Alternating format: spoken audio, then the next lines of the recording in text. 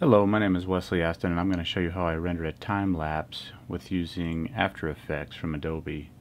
So first off, just open up After Effects here. It can take a little bit of time to open, but I've sped it up to, get us there. A few windows can pop up. I just say OK, and then this other window here will pop up too, trying to help you start a project, but I'm just going to close it. But you can use it for other things. Alright, so I'm going to go over to this window and double click. I'm going to search for my time-lapse files, which I've put in a folder already, so it's only the files that I want. All you got to do is click that first one, and you see it says camera raw sequence. Just make sure that's clicked, and then say import. So what it's going to now have you do is just edit one file using camera raw, and go in and make your adjustments how you want. Brighten it, add a little color, some saturation, change the exposure if needed, whatever tweaks you need to do, rotating, any of that stuff. And then when you hit OK, all the others will follow along with that one edit you just did. So as you see, it's a little bit longer than I want. It's 32 seconds. So I'm going to right click on it again, say interpolate footage, and then I'm going to change it from 30 frames a second up to just a little bit faster. Let's go to 45 seconds. That's going to make it a little bit faster, so from 32 seconds down to about 21 seconds here. Next, I'll just grab that and drag it down to my little composition icon, and then that creates my composition there. I always change my settings here to 16-bit depth rate. Just can make it a little bit higher resolution if needed. Next, you'll go over, make sure that's highlighted, your composition is. Go over and change the composition settings. Here you can rename it whatever you want. I'm just going to name this Sunset Time Lapse.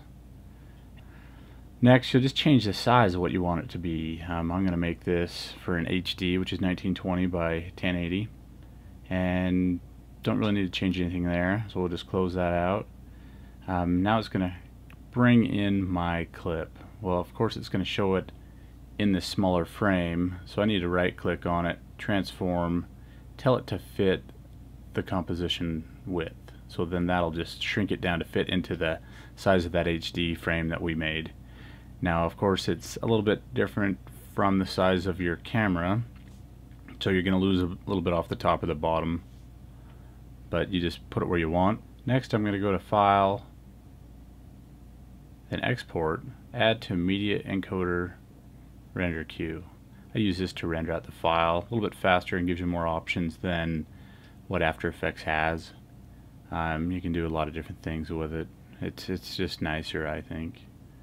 Once that comes in here automatically from After Effects, then you can make your changes to where you want it to go and what type of file you want it to be as. So first I click here to save it, tell it where I want it to save, and make sure it's the name you want and wherever it's going to go. The next one, you click over here, and this is where you can change what type of file it's going to be, whether it's a MP4, MOV, and depending if your Windows or Mac, you have a few different choices of file outputs. So for this sake, I'm going to change it to a QuickTime. And then on this Windows machine, I like using photo JPEG. So for that, it gives me a little bit higher resolution. Maybe I want to make this my master file and go down. So under the video, I can change some stuff. Under here, under the effects, I can add a little watermark. Click an image overlay, go and find what image I've already created that I want it to be my watermark. And I've made a few different things for the videos. So I'm going to select this HD one, adds a little watermark there in the corner for me, and then I can make it smaller or bigger, or maybe I don't want it quite standing out, so I'm going to drop the opacity down a little bit, but you can do whatever you want. And of course I turn on for rendering. I want to use the maximum quality, especially if this is going to be my master file. There's the frame blending, which is handy on some time lapses, but I don't always use it. Here's another option I like to use when I want to just do it for YouTube or Dropbox or whatnot. Come up here and change it to H.264 so then I can save it as an MP4. I'm going to get rid of the audio. I don't really need any audio in this clip. I come down here and then I actually change the bitrate up to about 80 or so. Gives it a little bit higher resolution, especially when I load it to YouTube. Get my maximum quality there again, and then again change it where you want it to be saved as.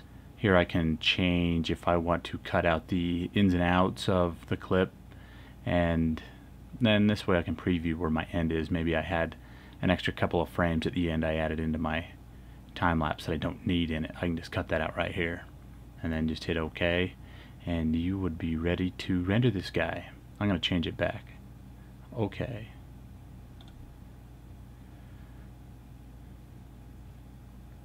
And then once you're ready to go, just come up, hit the little play button. It'll start your render out. Down here it will show you, how long it's taking, how long it's gonna take. A lot of times a time lapse for me can take over an hour to render out. Then you can just minimize that guy, let it go.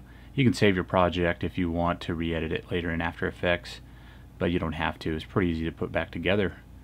Here is what my time lapse ended up looking like. And this was one of my favorites over Utah County, and there's Utah Lake at a sunset. It's pretty awesome. I hope this helped you out. Any questions or any ways you think I can improve this, by all means leave me some feedback. Hey, thanks for watching.